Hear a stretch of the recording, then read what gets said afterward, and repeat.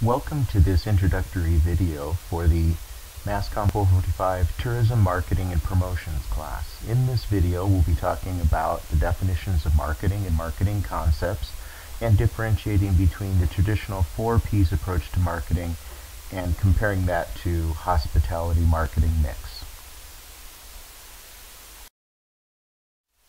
Let's begin by defining marketing.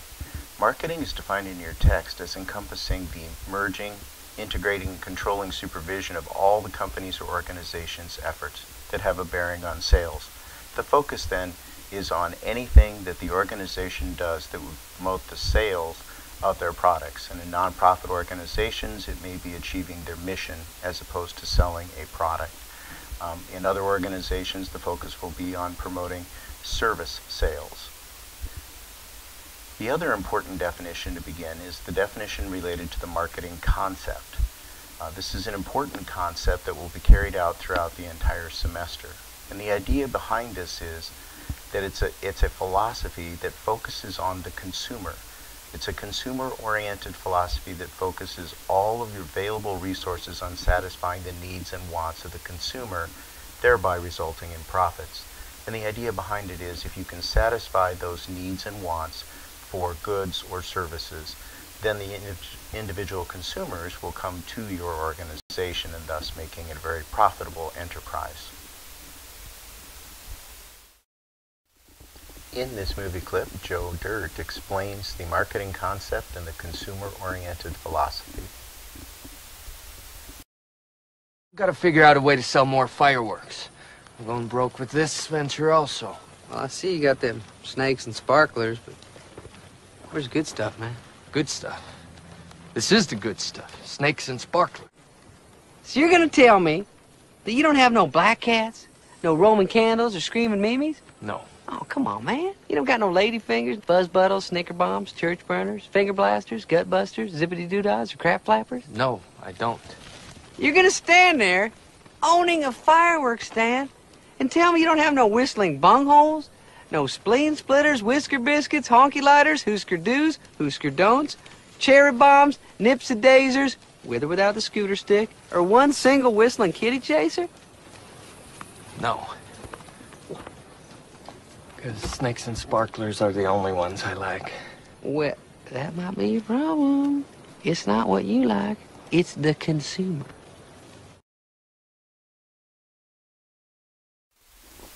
The traditional model of marketing, called the 4 P's model, is based on the idea of selling a product or a good to a particular target market or to a particular area. And this particular model focuses on the 4 P's of product, price, place, and promotion. Here is the depiction of the model as shown in your text. It's not a particularly good one, but it does demonstrate that external factors have an impact on those 4 areas, which then impact on the target market that you're trying to reach. Others have produced better models to demonstrate the 4 P's. Here are a couple of them. You'll notice in the first one, all of the different elements are defined a little bit, and then in the second one, there is a list of different variables that are associated with product, price, place, and promotion.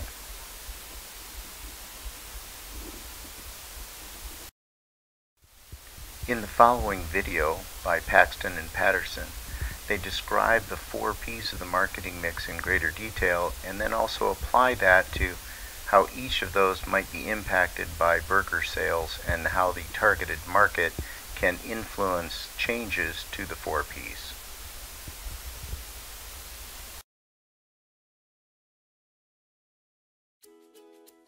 The marketing mix. It's a combination of the 4 P's: product, price, promotion, and place. When we talk about product, we mean things like the quality of the product, the design, the packaging it's sold in, and the brand. Price not only refers to the retail price, but also any discounts, Do you accept payment plans? Are there any specific credit terms if the customer has to borrow money to buy your product? Promotion deals with any advertising. Personal selling. Are there salespeople? Public relations? Emails? Anything that gets the word out. Place. Do you have a retail location or a storefront? Do you deliver? Can the product be downloaded? Basically, all distribution methods. Let's say you want to sell hamburgers. Great, but first you need to know your target market. Who are you going to sell hamburgers to? Well, hello there. Your target market will affect your 4 Ps. In this case, you'll want a very high-end hamburger. Consider a product that features truffles, which are super expensive stinky mushrooms. Oh, that sounds delightful. You're going to have to charge a lot because your cost will be high. $25. A good promotion might be an advertisement in Fancy Pants magazine. And a perfect place to sell the hamburger would be at the Polo Club. Okay, but what if we have a different target market? What about this guy? Peace man. This marketing mix won't work for him. Consider a vegetarian burger. You won't be able to charge much. You may even have to loan him money. Thanks, dude. Including good karma fries will encourage him to spread the word. And selling them in a public park would be a good idea. Okay, but what about this target market? Arr! Again, we should adapt the marketing mix. He spends a lot of time at sea, so waterproof packaging would be a good idea. He doesn't have any cash, but has plenty of goats on board. Who doesn't love a free Viking helmet? Ooh. And you'll need to deliver. So there you have it. The 4 Ps make up the marketing mix. Product, price, promotion, and place.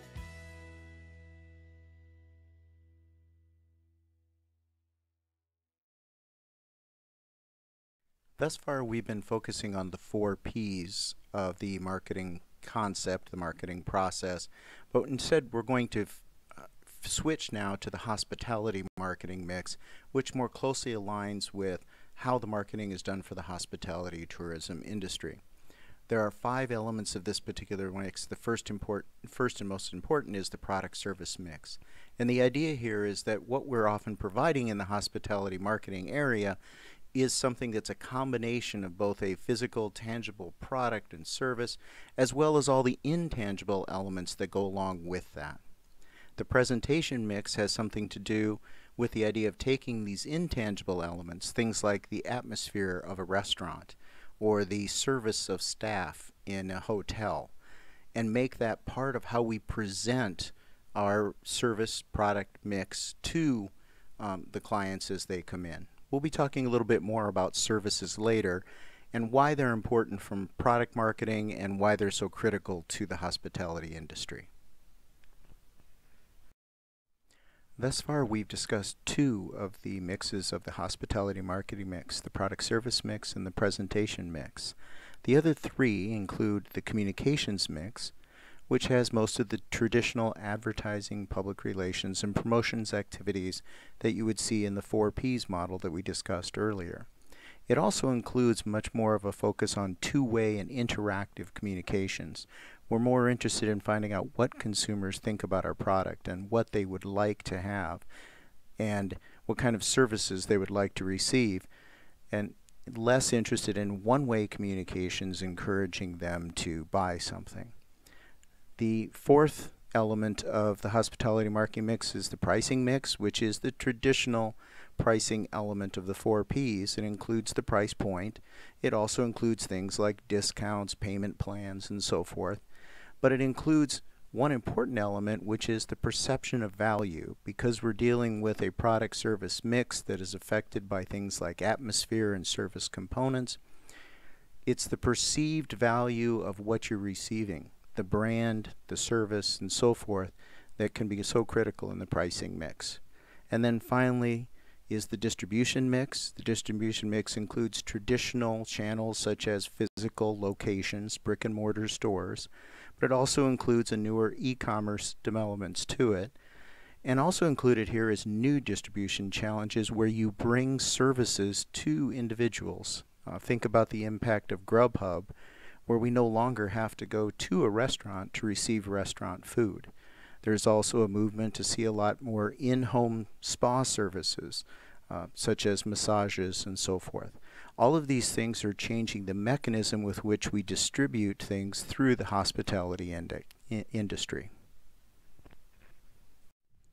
This concludes the video presentation in which we have discussed the elements of the definitions of marketing and marketing concept, the 4 Ps model of marketing, as well as the hospitality marketing mix. In the next video, you'll see a discussion of the service industry and trends that are affecting the hospitality industry.